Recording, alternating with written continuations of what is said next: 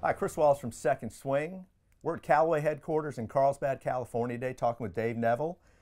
We're talking about new Epic Flash fairway woods right now. You guys have had unbelievable success with fairway woods, both out on tour with recreational players, creating a lot of ball speed. And you're letting me know that this one is an absolute monster when it comes to ball speed. Yeah, absolutely. I mean, the Epic fairway wood was #1. Rogue fairway wood was #1. So we had to bring the entire kitchen sink here, a real ball speed machine with this fairway wood. So we have a version of the flash face. We talked about the flash face with the driver, the first face designed ever using artificial intelligence and machine learning.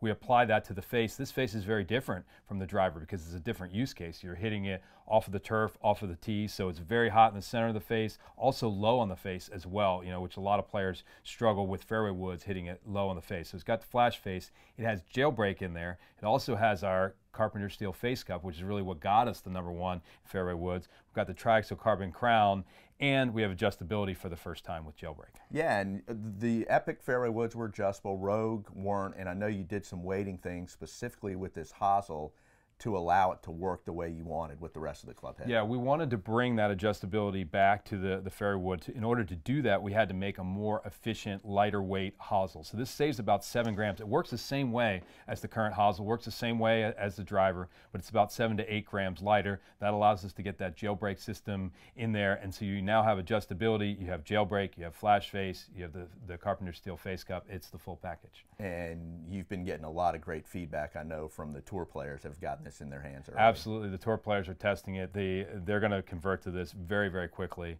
There's a ton of different options out there. You're holding the standard model. We have the 3+, we got a 3, we have a 5, a 7, a Heaven, a 9, and an 11, all in the standard model, and then we have a 3+, a 3, and a 5 in the Sub-Zero model as well. And the Sub-Zero has the adjustable weights, 14 gram and 2 gram, Yes. allows the player to sort of create the launch and spin they're looking for. Also a little bit more compact club head for maybe that player that likes that more tour-inspired shape, looking for a little more workability. Yeah, it's the better player club for sure. For players a little bit higher speeds, a little bit more compact, as you said. The lie angle is a little bit flatter as well, and then you have that front back weighting, which helps you control the spin. We see about 200 to 300 RPM difference between having the heavy weight in the front versus having it in the back. I understand that. That was good right there. That was 2 in a row with this that were just buttoned.